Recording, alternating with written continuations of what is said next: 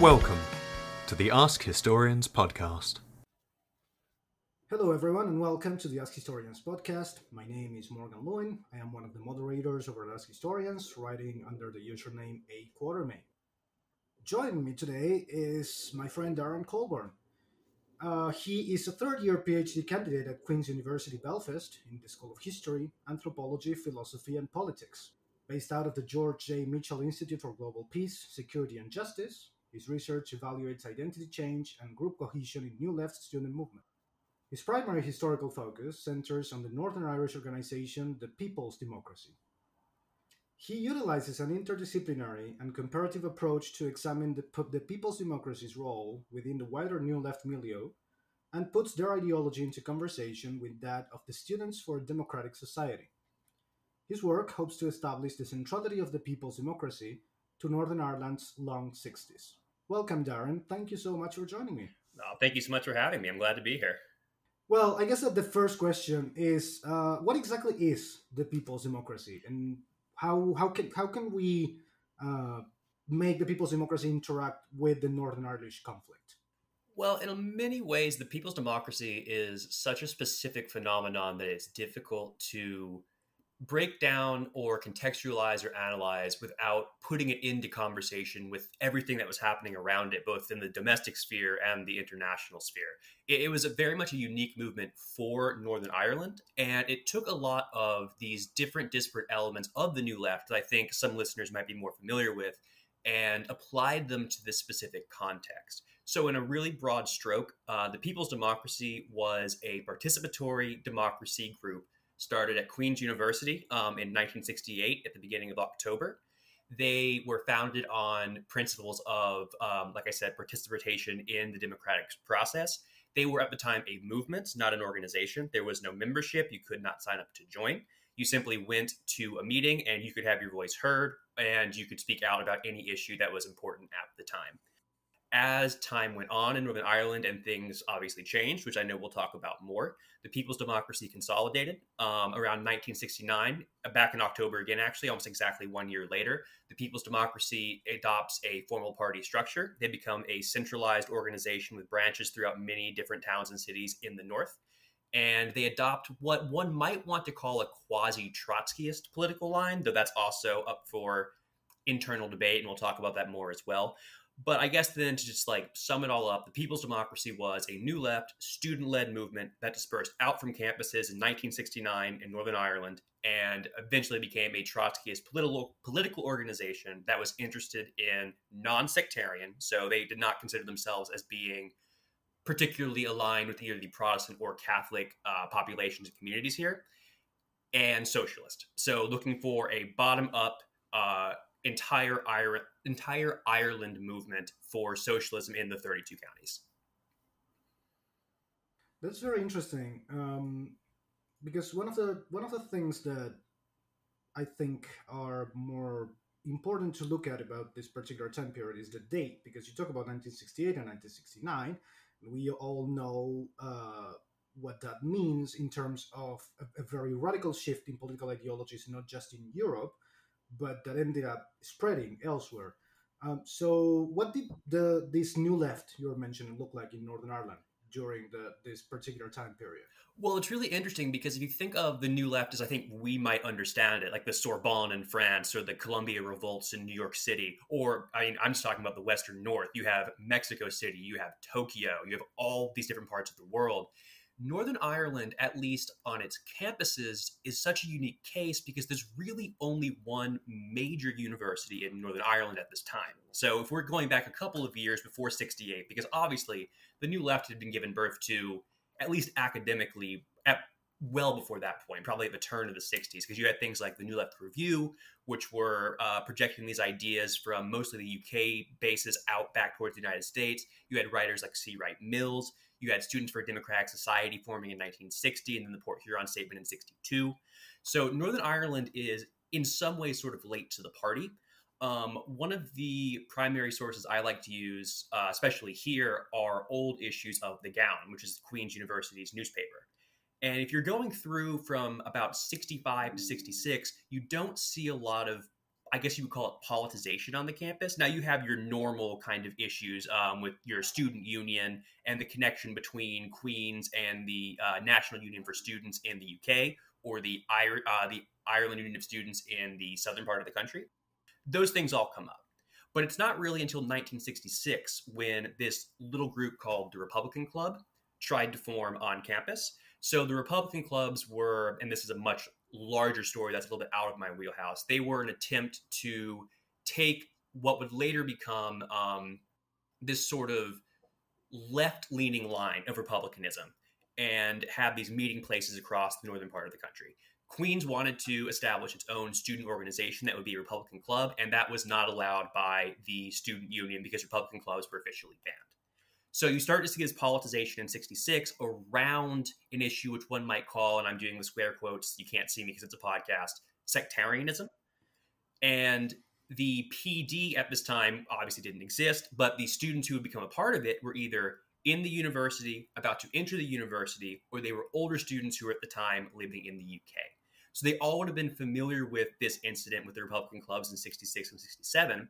And at the same time, you had these other political organizations and groups on campus. So you had the young members of the Northern Ireland Labour Party. You had a very small contingent of Ulster Liberals. And then you had the young Unionist group as well. So while there were politics on campus, there wasn't quite the same sense of the radicalization you would have already seen somewhere like the United States, for example. By 66, 67, we'd already had SDS's March on Washington. You'd had the free speech movement at Berkeley. There wasn't anything quite like that yet. And it wouldn't be until 68 and events outside of the university space occurred that all that would come kind of crashing back down into Queens proper. I find it very interesting that there had to be sort of a context for things to start actually shifting and changing within the academic community and within the university community. Because as you were mentioning, this particular time frame was definitely marked by a radicalization of many student movements all over the world. I'm reminded of here in Argentina in 1969, around the time the People's Democracy became an actual political party. A little earlier, because I think it was in early May. But here in Argentina in 69, we see something very interesting happening, which is called El Cordobazo, which was in the city of Cordoba, which is the second largest city of Argentina and where the oldest university in the entire continent was founded. It is about 450 years old at this point. Students from this university, the National University of Cordoba, they mobilized and they formed a very unlikely alliance with workers' unions to strike against the national government, which was a dictatorship, the self-proclaimed Argentinian Revolution dictatorship. And they basically started burning the city down. It was a very aggressive set of demonstrations and protests that turned into rioting. That was definitely and very heavily influenced by what happened in Europe and in the United States as well with these student movements during the mid to late 60s.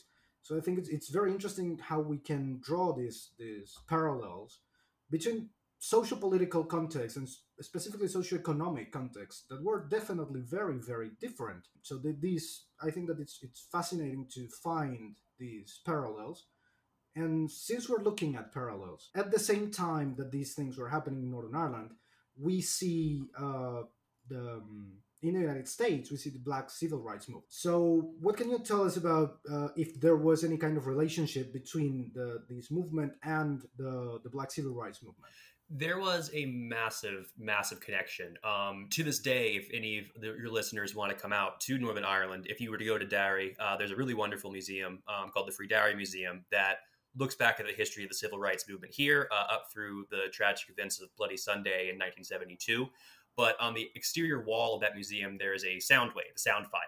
And if you were to be able to play it, it would play We Shall Overcome. So Northern Ireland Civil Rights Association, the NICRA, when they would do marches, actually adopted not just the marching tactics, the direct confrontational but non-violent tactics of the civil rights movement in the United States. They borrowed some of the cultural aspects as well, the songs, a lot of the chanting. You can see these very direct connections. And we'll talk about it more as we go into the future part of the history of the PD. But the major incident that the PD was a part of was an attack at a place called Burntolet. It was a bridge along a marching route they took from Belfast to Derry. They called this march the Long March, and they had self-stylized it on the March of Martin Luther King from Selma. So that was always the plan. And they had the same kind of understanding that they were going to be themselves nonviolent, but they wanted to show if they were attacked or if they faced any kind of opposition, sectarian-based or from the police, that the state itself would not step in to help them. And they were essentially trying to physically call out the hypocrisy of the state. And that event is widely written about in Troubles literature, widely written about in Northern Irish literature. It's probably the most central event the PD was a part of. It's very contested history, what happened, why it happened. That's one of the things that I very much study. But to your original question, there was a deep, deep overlap. In fact, in 1969, this would have been, I'm always bad with dates, which is not great for a historian. This is why I like to write things down. This would have been after the violence in August. So probably end of August up through October, the PD and Bernadette Devlin, who is maybe, along with Evan McCann and Jerry Adams, like the most famous people I can think of from, this time period. Though Jerry Adams wouldn't have been famous yet at this time. So Bernadette Devlin came over to the United States along with some PD members on a tour. And essentially what she wanted to do was raise money to fix the things that had been destroyed in the August rioting of 1969. So she went on a national tour of the country, meeting all kinds of people, trying to make money, trying to get her message out there. And when she returned, what she essentially said was she felt significantly more at home with the Black movement, with Black liberation struggle people. She met Angela Davis. She met some of the Panthers. The PD representative who came over also stayed with the Black Panthers. And they found that they had a lot more in common with them than they did with Irish Americans, which is where they would have thought they were going to get this money from. There's actually a lot that happened on that trip that's really interesting. And I would say, again, to your listeners that it's worth looking into. Two major events I want to point out because I think they're really, really interesting. So on Bernadette's trip, she was supported by an organization that had some members from SDS as a part of it. And there was a man whose last name was Glazer. I'm forgetting his first name at the moment. But he was more or less responsible for dictating where the funds from her trip were going to go. And he is on record very famously as saying, I don't really care what she wants. I don't think it matters, like it going into these communities to rebuild houses or to put out fires or do whatever. We want this money for weapons, essentially, to arm these communities in case of a need of mutual defense. And she was aware of this happening. She was aware of the kinds of people she was speaking to. And the last stop on Devlin's tour was supposed to be Boston, which, if we're being stereotypical, that is your Irish American, Mecca. That is the capital place you're going to go. She cut the trip short. She didn't go. She left before that and said, I have no interest in doing so. She also on the trip received the key to the city of New York. When she returned, Evan McCann said, why would you have accepted that? And when they came back, they gave it to the Black Panther Party. So there was both an ideological connection to the civil rights struggle and a very real, tangible, physical connection to the struggle for Black liberation as well. That is pretty fascinating. Those connections are always, because here's the thing, you made a huge mistake, my friend, because you talked about music. You shouldn't have done that. You shouldn't have done that. You're supposed to be the guest. So I'm going to do my best to not turn all of this into a conversation about music, but there is always a very interesting element that comes with the conceptualizations that are formed in political movements, particularly radical or revolutionary or protest political movements, regardless of what exactly they're trying to accomplish, that deals with utilizing music as a form of propaganda or proselytism or whatever you want to call it.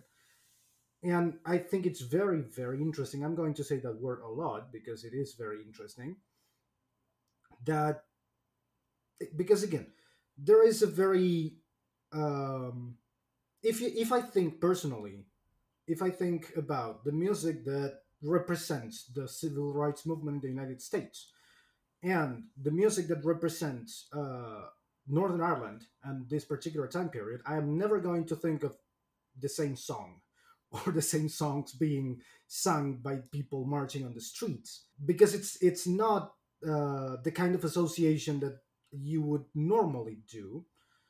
But me, not as a regular person, but me as an ethnomusicologist, I can definitely understand how that would happen and how that would end up being the case, because there has been a tendency towards unification in the usage of protest music and protest songs that transcends every possible physical border, every possible ethnic or religious border.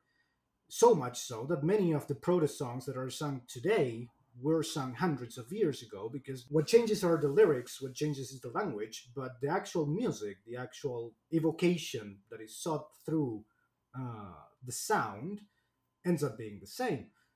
To anyone interested in these kinds of in how this ended up evolving, there is a very interesting book by Laura Mason called "Singing the French Revolution," which studies specifically the role that popular music played in the streets in propagating messages of liberation, of emancipation, of revolution in the last years leading up to the French Revolution, and also during the very early days and years of the Republic, the First Republic. And many of those songs that were sung on the streets by regular street performers ended up becoming songs that people would sing in marches as the revolutionary movement started growing in France. And we're talking about something that happened over 250 years ago. And the same concept and the same constructions of meaning that go from merely a sound by itself to an anthem for a revolutionary movement or a protest movement or any form of political movement ends up being the same. So I think it's very, very interesting to look at this particular overlap. Do you have any specific songs that you can mention that were in this particular overlap? The big one is "We Shall Overcome." That is the classic. I don't remember exactly when that song was said to be written. I want to say it was the mid to late 1940s. The actual recording that people would know if they heard it, but it was absolutely sung on the streets of Mississippi, Alabama, and then here in Belfast and on the Long March to Derry. That is the one in particular. But while we're talking about music, it not just cross context, but temporally in the same context, music obviously in Northern Ireland is a massive deal. Whether you're talking about the pipe bands and the drum bands from the parades that happen, or Irish folk music, which some of it is, rebel music, some of them are rebel songs. Again, I haven't really contextualized timing, which I am not a native historian podcaster, so I need to do that better. But before I do that very definitively, one other thing the PD is known for, even when they were kind of shrinking in size, was during the riots that occurred in 1969 in August, about mid-August. PD was behind the barricades, essentially acting as, they had several roles, but I guess you could say they were acting as a mobile propaganda wing. They produced the paper for the free area of Belfast, and they ran the radio station. So not only would they put out sometimes like funny bits, they would put out like information people needed, they would play music. And that included things like popular music of the time. It included folk songs, and then very, very contested, some sectarian music as well. Now, I've done interviews with several people from the organization. They would tell you in differing levels of assurity that there was no sectarian nature to the music they played. Not a lot of the secondary literature takes that seriously. We're pretty sure they played some songs that would, even if they were not outwardly what you would call a rebel song, if you were someone from a different community, the other community listening in, you would be aware of what this song represented. So music played a massive part, not just across context, but temporally over time, because these folk songs would have been around for, decades and decades at this point. Right, of course. And I think it's interesting that you mentioned this idea of using these broadcasts and these particular songs to send a message, not just in general, but also specific messages that, as you were saying, if you are listening to this particular song and you're from this specific community, you will understand that this is meant for you. Because again, that is also usually something that tends to happen a lot with these political movements. The use of music as a medium for propaganda and as a vehicle for political propaganda and for just in general for transmitting ideology, usually has a lot to do with a very, very interesting idea that was actually designed by a Canadian musicologist called Maurice Schiffer. He explains and he designed a concept called soundscape, which deals with the specific context, not just the physical, but the cultural and economic context in which a certain set of sounds are produced. It has a lot to do with how folk music evolves, but also how more contemporary forms of popular music and protest music end up evolving. Because a lot of the music that we choose to use to transmit certain specific information or emotions or ideas or concepts or whatever we're trying to communicate through the music we listen to the music we show other people, or the music we broadcast in this particular instance, ends up being very heavily influenced by the specific context in which we exist, even if we don't really realize it at the time. The not just the political landscape in which we're living, but the actual physical landscape in which we are inscribed is very much associated with the way in which we decide how to create music in the first place, or how to utilize music that has existed before, and that for some reason ends up being instrumental to this development of different the different ideological uses that music can have. You can see that physically in what was called Free Belfast, because while Free Belfast did not have the more rigid borders of something like Free Derry, which I think is significantly more famous, through the end of August and then into early September, the barricades were mobile here, but you sort of knew certain areas that were definitively part of Free Belfast. And talking to a couple of Republicans for my project, they mentioned that they knew exactly where the radio station was, and what you would see are these young kids, essentially 7, 8, 9 years old. They would run and ask family members or friends' family members what song they wanted to hear, and then they would run to what was called the long bar, and the radio was set up above the bar, and they would come in with essentially requests or lists of songs that people wanted to listen to. So it was very much geographically, who could have their voice heard to play a song, who could come over and stay within this barricaded area that, again, was somewhat fluid, and ask for this to be played or to have this message passed out. So it very much did leave this indelible geographic imprint just because of the requirements of that time period. Okay, maybe if I ever do a PhD, which I probably never will, maybe I will look into the different soundscapes that developed in Belfast during this time period. So you can hook me up at your university with something. But now, leaving music aside for a little while, but so we can go back to the actual topic in hand. So we were talking about this relationship that was established between the PD and the civil rights movement in the United States. But within the actual context of Northern Ireland, how did the PD interact with the Republican movement? And also, how exactly did this relationship evolve or change as the Troubles continue moving on? So just because I made the promise, just to give the specific dates for people following along. So in the 5th of October of 1968, there was a housing march that was also part of a civil rights march in Derry. This march was brutally suppressed by the RUC, which is the police force here. And it was captured on several different forms of news media. The first person who was attacked was an 18-year-old correspondent for essentially, I think it was the BBC, very young man who was reporting the stuff. So this exploded. Northern Ireland went from this periphery kind of problem to being all over the world on your television set. On the 9th of October, the PD officially formed. Again, as much as a movement can form, it was a mobilization at the time. The riot that broke out I think it was the 12th to 16th of August, and then Free Derry and Free Belfast continued on into September, Derry even longer. Those were spawned by violence that followed the Apprentice Boys parade on the 12th of August in Derry. Those are the major riots that people consider the beginning of the Troubles. That's obviously contested as well, but if you ask like your layperson on the street, they would say sometime in August of 1969. Then PD adopted their formalized structure as a party. They ran candidates before doing that too, but they adopted a membership structure with branches in October of 1969. So that's kind of where we're at. their relationship to the Republican movement was fluid, very fluid, and not the least because the Republican movement, when the PD officially formed, had not yet split themselves. So you had, at the time, the IRA and Sinn Féin. Sinn Féin being the political wing of the IRA, which in the mid to late 60s was essentially what you call a rubber stamp organization. The IRA and their Army Council were the ones who were running the show, so to speak. And it's outside the scope of what we're talking about now, but the IRA was at the time going through some internal strife, a lot of it having to do with how leftward they wanted to move their organization.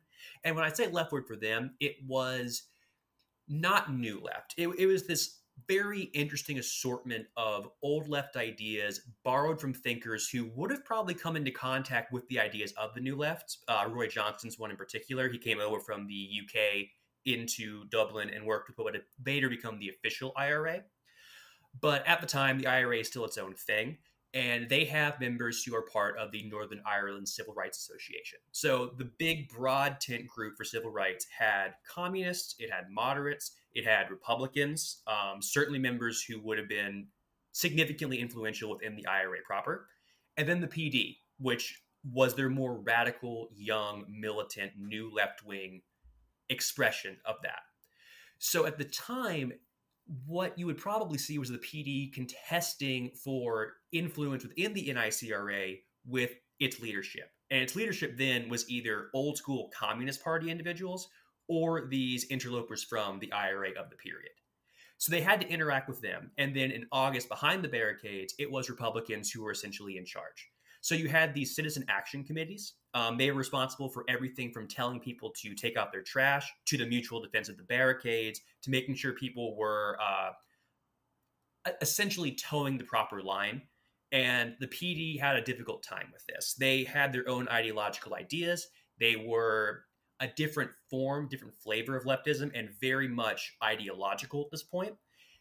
The IRA had their hands full with a lot of stuff at that time, obviously, whether it was the communal defense, whether it was trying to establish any form of cooperation, you would say, with the military once they came in. So the PD found themselves kind of the odd man outs.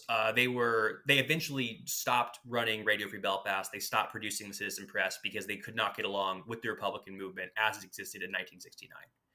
Now, when the Republican movement splits later that year, at the very, very end of the year going into 1970, you obviously get the officials and the provisionals.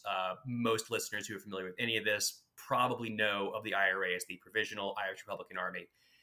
The differences there are very, very specific. There's a lot of narrative building around it. There is a lot of mythology that surrounds it. But suffice to say, at the most basic terms, by 1972-73, the provisionals are the dominant, militarily capable IRA organization. And their ideology is extremely fluid. So the PD sees themselves at this point being a very small, concentrated, organized, left-wing, semi-Trotskyist organization as maybe something of a vanguard that could feasibly push the provisionals in a left-wing direction. Doing so cost them a lot of moderate support. It cost them a lot of mass mobilization support. And in the end, as you go through the 70s and into the early 80s, they just start bleeding members to these organizations. Several members quit the PD to join Sinn Féin as it becomes more politically, I guess you would say, politically capable. No longer just a rubber stamp organization, but an actual political force. And yeah, so they have a very fluid relationship with them. But it pays to remember, too, that the IRA had a lot of stuff going on internally. So there was no way the PD was probably going to maintain a consistent through line with them because they couldn't contain a consistent through line themselves. And looking at the international landscape, how did they interact with elsewhere? It's an interesting question because the answer is they kind of didn't in a very hands-on physical way.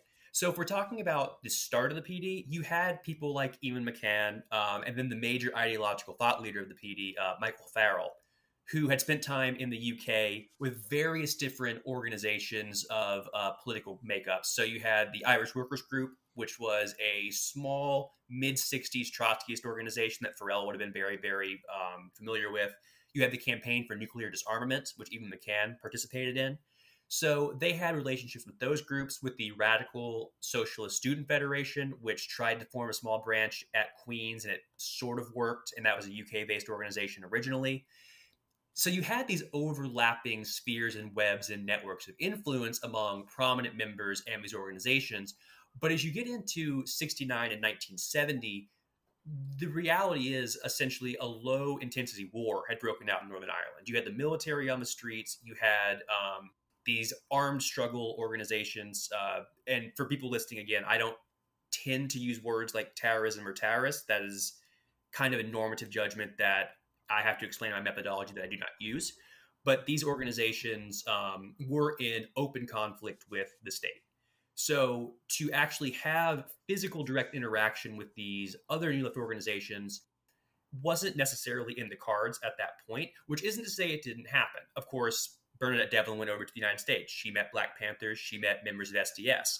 There were people from the poster printing group in London and a collective of anarchists who came over in 69 to set up all of these really cool silkscreen printing presses so they could make their massive posters that they put up all over Free Belfast. I've heard it said, I don't know this for sure yet, I need to corroborate with more PD members, that was the organization that actually set up Radio Free Belfast. These UK anarchist collectives came over, and by the time PD had even gotten behind the barricades, everything was set up and ready for them. In the early 1970s, you had American radicals coming over, or trying to. Tom Hayden, famously of SDS, tried to fly over, and he was stopped in Dublin and immediately turned around. Abby Hoffman came over, I want to say in 72, and was thrown out for being essentially Abby Hoffman too often. Aside from that, you mostly get these abstract generalities that are shared among contexts. So you get these kind of similar frames that even though the domestic situation was unique, Belfast is not Detroit, Derry is not Berkeley, you still had very similar, I guess you would call them thematic through lines. These relationships with new forms of mass media, this need to have these underground presses or free radios, or the idea that you could have these no-go zones, these barricaded areas that are politicized for your organization or your community. And I use scare quotes there again because, as any historian sociologist knows, community is a dangerous word. Things are heterogeneous. It's difficult to say what a community is. But in the abstract, you could see things like the barricading of Free Belfast to be similar to the barricading of the different academic buildings during the revolt at Columbia. You had these heterogeneous political organizations with particular demands saying, hey, you, the school, or you, the state, think that you have this particular form of power relational control over this thing. And we are telling you, no, you do not. We have essentially bordered in our own way as a non-state actor and claimed this area. Now, I would never compare, obviously, the occupation of Mathematics Hall in Columbia to the barricades on the Falls Road in Belfast. The intensity of the violence, the scale of what happened is not the same. But the general kind of thematic idea and the tools you would use as a historian or sociologist to examine them are pretty similar. And it's really interesting to make those comparisons and see that what people were feeling was very, very similar. So if you read the pieces put out, there's an excellent collection right now by Paul Cronin called A Time to Stir, Columbia 68. He collects all of these reminiscence of the events at Columbia. And what you keep reading over and over is that inside of these buildings, people felt like they were getting a political education. They felt like they were participating in something big, and they felt like it was a good thing to be doing. And even with the intensity and scale of violence here, when I have talked to PD members and Republicans and just people who were behind the barricades and who lived in these areas, they say the exact same thing, almost verbatim. All the way across the ocean, in such a much different context, the general feeling was very similar. So even if these organizations didn't meet face to face, they kind of shared this milieu that permeated both areas in really interconnected and interesting ways. I think that it's, again, we go back to this idea and this concept that these feelings and these popular emotions were very much, they existed very much outside of the idea of a border in specific. Because again, this is the time we go back to the time period in which we see a lot of very powerful movements all over the world that are definitely against something that authority is doing. We can call authority, we can name it however we want, but it is the concept of a centralized, institutionalized, and controlling authority. Um, so in this particular context, because many of these groups that were formed in the late 60s and 70s that associated or directly called themselves Marxists or socialists, many tried to establish relations with the Soviet Union. So, was there anything like that happening in the PD trying to get in contact with Brezhnev's government? The PD saw themselves as this essentially third way organization by the time that they had an official party line. So again, I can't like stress this enough to listeners. The PD, when it formed on the 9th of August in 68, up until I don't remember the date of the conference, it would have been the second week of October in 69, they essentially only had five major demands. And they had to do with one man, one vote, one man, one house, those kinds of things. They were very specific and they were for the entirety of the civil rights movement. They ran candidates on essentially housing platforms or just as an alternative to the Nationalist Party or the Unionist Party. And by the time you get to them essentially writing out their quote unquote, you could call it a manifesto, Farrell wrote it, and it was voted on unanimously to pass and change them into a party with a membership-based structure. If you read it, it is much more of a Trotskyist line, and they will join the Fourth International in the mid-1970s. So the Soviet Union was not something they would have looked to as an ally. A lot of the people here were, if you're not talking about Mexico City, which they were deeply inspired by, the Czechoslovakia and the Prague Spring was something that they will always bring up. So they had no love lost necessarily for the Soviet Union. As a matter of fact, the groups that they were most stalwart against were the British and Irish Communist Organization, very small group based out of Dublin, but these were your top-down, Stalin-esque kind of communists. They were the ones who were thinking, what we need to actually do is work from the top down and form socialism that way. PD was entirely bottom up. It was going to have to come from the bottom, and you couldn't have a quote-unquote united Ireland until you had achieved a socialist form of government, because it wouldn't function otherwise. And this is kind of going away from your question, but it's one more thing I need to stress, because I know you'll have some listeners who are probably pretty familiar with this case. The issue of partition, and for those who don't know, partition is the split of Northern Ireland in the north and the Republic of Ireland in the south. The PD tried their best to avoid dealing with the question of partition when they were a civil rights-centric organization. Partition was not what they were going to focus on. They were focused on socialistic policies, and they were focused on civil rights in the North.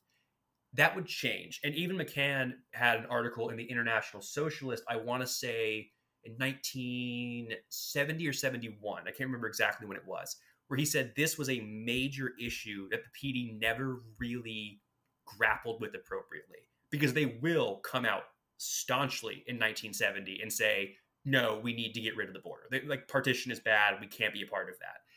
But to have avoided it for so long was to avoid a very, very fundamental political question here. And there are scholars and former activists who think that that was a mistake. So to answer your question specifically, no, there wasn't much interaction with the Soviet Union. And just so we are approaching the end of our episode, so talking about interactions, one of the things that your work focuses on is the interaction that you establish yourself with your methodology with the Students for a Democratic Society from the States. So can you tell us a little bit about that? How does that work in particular? Yeah, so what I'm doing is I'm borrowing a form of constructivist sociology from a sociologist named Roger Brubaker. I believe he is at UCLA. For any of your listeners who are interested in sociology or constructivism, I'd recommend his book, Grounds for Difference, or Ethnicity Without Groups. Both are very, very good. What I am doing is borrowing some of his work to show how organizations go through periods of change. So one thing that comes out of the 1960s, well, it existed before, but gets talked about a lot in the 1960s, is politics of identity. What people, quote unquote, are. And Brubaker, along with many sociologists before him, say identity is a very shaky concept. It's hard to pin down. And in a famous article that he wrote in the early 90s called Beyond Identity, he asks what identity is. And he says, well, when we talk about it in sociology, we're talking about one of two things usually. We're being somewhat essentialist, and we're saying identity is something I have. It is something in me that is innate, and it connects me with other people within that category. Or we're going to be what he calls a cliche constructivist. And identity is always changing. It's constantly fluid, it's in motion, and you can't pin it down. And he says, well, both of those are problematic. The first one because most of us don't really buy that anymore. And the second one because if we buy into cliche constructivism, you can't really nail down anything analytically. So what I've done is borrow his terminology of identification and self-understanding. And this is, how do organizations or the individuals within them posit themselves as an organization? What are they projecting? What are they saying they are? And then counter to that, what is the exterior points in their network and web of relationships? What are they saying back? What does Stormont, the government here, say about the PD? What does the Irish Times write about the PD? But then internally, how does Evan McCann understand the PD? How does Michael Farrell? How does that random student who is a moderate Protestant and isn't really sure how he feels about this whole Trotskyist thing all of a sudden? That's identification and self-understanding. It's fluid, which is nice, but you can nail down moments where there is some consolidation, a little more homogeneity than you were expecting. So I'm looking at the PD through that lens and saying, well, what critical junctures, what critical breaks occurred over their 20, 30-year history where that changed, where that little kind of center of, I know what the identification of this organization is, and now it's something else, or now it's starting to alter. What are the things causing it? What are the outcomes of it? And can we say definitively in this moment what the identification of PD is? And I argue that we can, but to do so, it's significantly easier to compare them to something that is disparate, in this case, the SDS, because it's geographically very far away and temporally different. SDS is breaking up and infighting and just completely imploding by 1968 and 69, and PD is just getting off the ground. And yet there are so many moments of similarity, so many moments of events or confrontations that look similar. And the question is, why is that the case? And why were their praxis, why were their ideologies, why were their outcomes either the same or similar or different? And my argument there is that it is this form of identification. And that if we look at it through that analytical lens, we can learn a lot about both organizations in general, but the PD in particular, because it's already so understudied. And what exactly led you to this interdisciplinary approach, to using this ethno-methodology? Because again, this isn't something that historians usually use, because historians don't really like other social sciences or humanities or whatever you want to call them. So how did you arrive to the conclusion that you needed to look at a different methodology than just a traditional historical method? I'm going to give you two answers, and both are true. The first answer, I hope, will hearten any wannabe PhD student or any PhD student who is kind of battling with their thesis at the moment. I applied here in 2020 with the express ambition of doing a deeply archival-based, oral history-based study of the PD. I wanted to just lay it out because I had read in Daniel Finn's excellent 2019 book, One Man's Terrorist, A Political History of the IRA. He specifically says that there has never been a comprehensive look at the PD because their amorphous nature is so difficult to grasp that we can't get a good read on them. And I was like, you know what? I'm going to do it. I'll be the one. And I sent off my research inquiry to Queens and to my advisor, who fortunately accepted it. And then 2 weeks later, an unpublished dissertation by a very nice individual named Matthew Collins, who's actually a councilman here in Belfast, from Ulster University, was out of research embargo, and he had done exactly what I was going to do. Exactly the thing I was going to do. So I said, okay, And I read his paper. It's like 400 pages long. It's very, very good. It's open access. Feel free to read it. I believe it's called The People's Democracy. I am forgetting it now. But Matthew Collins is the name. If you search his name in The People's Democracy, you can read it for free. But I decided, okay, I still want to focus on the PD because now we have one really excellent archival look at the group, but we don't have a great theoretical interpretation of the group. And you're absolutely correct that historians are so difficult about this sometimes. And I was reading a paper by someone who had co-written another paper with Rogers Brubaker, where they mention that consistently comparative histories fall afoul of this reification of ideas. That when we talk about 1968, we are so unsure of what we're talking about because we have just abstracted it into this unbelievable thing. And the problem is historians either don't want anything to do with that, or they kind of take it as gospel. And there's no way to kind of bridge this gap unless you're going to use analytical elements that come from other disciplines. And for me, I don't think this kind of soft constructivism on my end, because I'm not a sociologist, but this methodology is not going to be particularly challenging or problematic to the historical establishment. But I would be interested in seeing significantly more of this kind of thing and this kind of overlap. So this will let me bring PD into the theoretical conversation. It will put them into the web and network with the SDS, and I hopefully will contribute something new to the historiography of the New Left in Northern Ireland. Okay, that is a very clever answer. Well done. that is a very clever answer. If my advisor ends up listening to this, and I'll probably get an email about something there, but we'll see.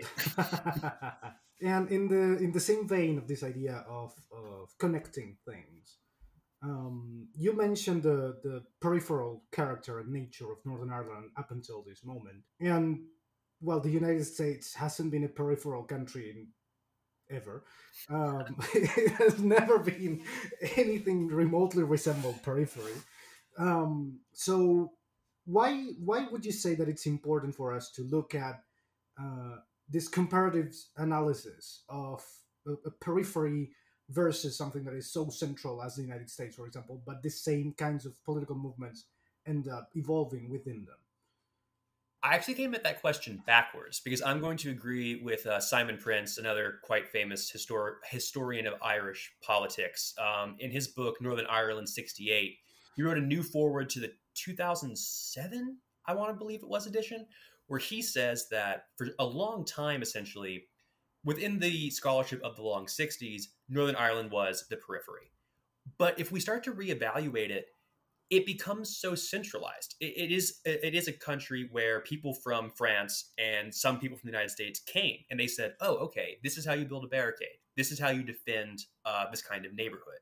And they had these interconnections with something like the SNCC in the US or the civil rights movement more generally in the United States.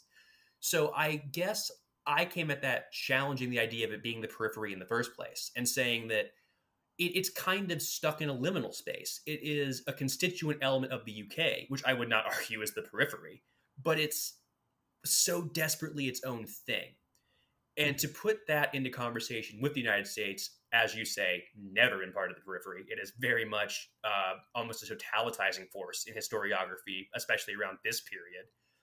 I think it's important to show that places like Northern Ireland, cities like Belfast, are impacted by these kind of cultural creations, these kinds of historical moments that share almost a meme, these memifications of these different things. So the way my dissertation is broken up is that each chapter is temporally continuous. I'm tracing PD from 68 to its change to the socialist democracy in the mid-90s. But each chapter has a lens or a focus. Chapter 1 focuses on participatory democracy. Chapter 2 on the impact of narrative in media. Chapter 3 on the politics of community and campus politics, et cetera, et cetera. And those ideas transcended that periphery and metropole or centralized idea. Now, they took very, very different formats, obviously. They took different steps in what they did. Their praxes were different. But I would argue that makes the comparison all the more interesting because the moments of similarity that do happen are huge and the moments of difference are so enlightening. Because within those moments of difference, not only do you learn something about both the organizations you're comparing, but the structures they exist within.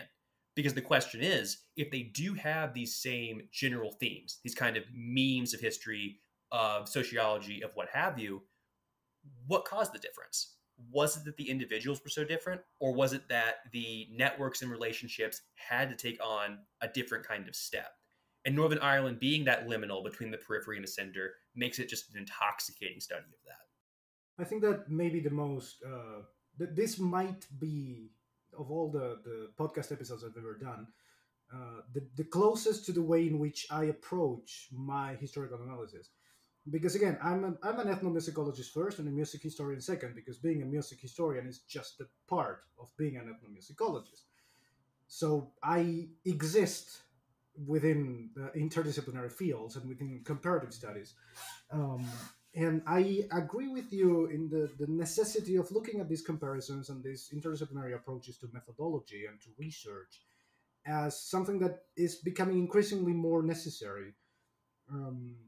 Because, well, I mean, something that comes up often in Ask Historians in general is that history is still trying to cling to a certain ideal of scientific achievement that doesn't exist anymore, of being sort of an exceptional discipline amongst the humanities.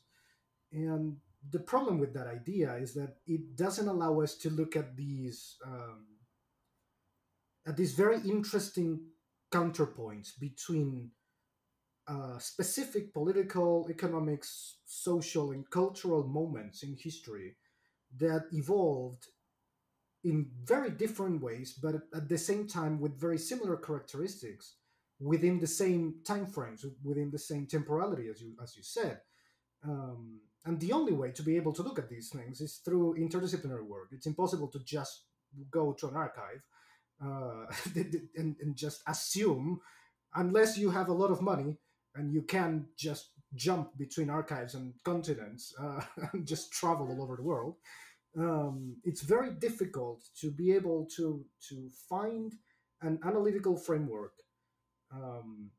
that will allow you to actually explain these issues if you don't look at them through the lens of, okay, I'm a historian, sure, but I may need to look at something from the perspective of a sociologist, like you do. Like, I'm a music historian, sure, but sometimes I need to think like an anthropologist, not a historian. And I think that moving forward, or at least I would like to think, and I really hope that moving forward, history as a discipline, history as a science, if you will be able to recognize the value of interdisciplinary work much more than it has so far. I mean, obviously a lot of young people, a lot of young historians like us, are definitely looking at history through this lens. But unfortunately, academia doesn't work that way. Academia is still very much ruled by old people who are just tied to their seats and their posts. But I really appreciate you coming and joining me today and talking with me about these issues, because it is very interesting to be able to realize just how closely related some of these things can be. When we were talking before we started the recording, we were conversing with Darren, and I said, I usually have something to say about the topics that I'm interviewing my guests about, but in your case, I'm not entirely sure if I'll be able to say anything, and I ended up talking a lot. So again, thank you so much, Darren. It's been a pleasure talking to you. No, thank you so much for having me. I had a great time. Okay, and we will see everyone next time. You've been listening to the Ask Historians podcast. Please support us at patreon.com/askhistorians. Find more history like this by following us on Twitter and Facebook, and by visiting us at askhistorians.reddit.com and ask hundreds of historians and enthusiasts anything you want to know about history.